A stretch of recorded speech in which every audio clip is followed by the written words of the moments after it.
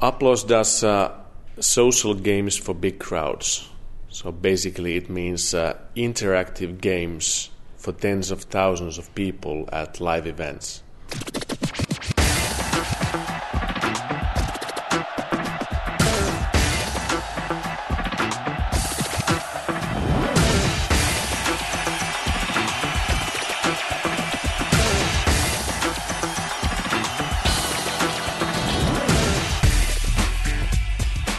I think the biggest thing with our invention is really that everybody can play.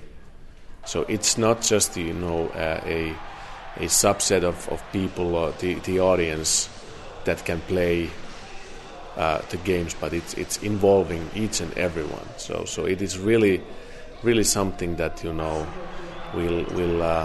make the event more fun, make it more social, and of course, having the brands and the sponsors involved, that's exactly what they are looking for. We got good funding November 2010, and with that new funding, we were able to really take the first steps in the global market. So that's when we really started. So this 2011 has been a year of internationalization for us. So we've expanded to different new countries like Spain, Portugal, Singapore, UK, and continue to expand in new markets.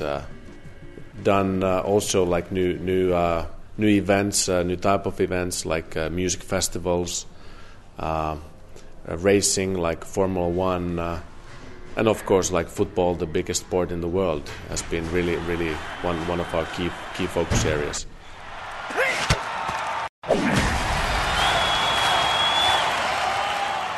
Finnvera was the lead investor in our first like seed funding round that closed November 2010.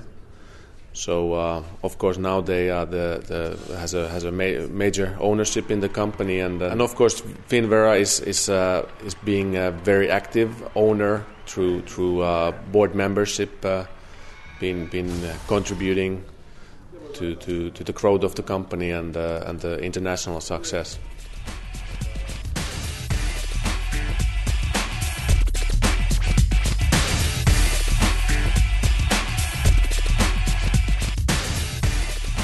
I feel that the biggest strength for us is really the people and passionate people. So we have gathered a unique group of people who are really passionate about gaming, passionate about sports and these events in essence. It's very varied. There's never 2 days that are completely alike, and I really enjoy that. And from that idea, I have to make a game concept. So then I do a storyboard, so everyone can be on the same page, so everyone can understand how the game should work and react. And then they make the game. Sounds like your work is play. Part of it is playing. Like when I need to find an idea, I mostly play games to try to figure something out. But other than that, it's thinking, drawing, and making Andre redraw stuff. Why do you like this work? Because it's fun. Here is pictured the architecture of our software, how to group the different parts of the audience to the different sides of the game. So, for example, these 2 microphones, they control the blue side, and these 2 the red side.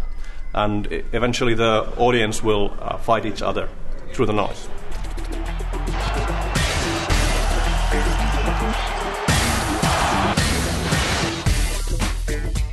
Of course, we want to get to new markets. The biggest market in the world for sports and entertainment is United States. So that's a clear goal for us during 2012.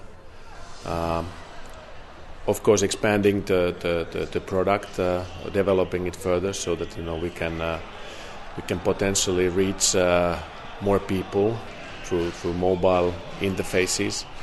That's one area for us, and also the third thing is to introduce our crowd gaming platform for new publishers as well. So we have started with Rovio, the makers of Angry Birds, and in next phase planning to introduce the platform for the biggest games publishers in the world, like Electronic Arts, Disney's, and companies like that.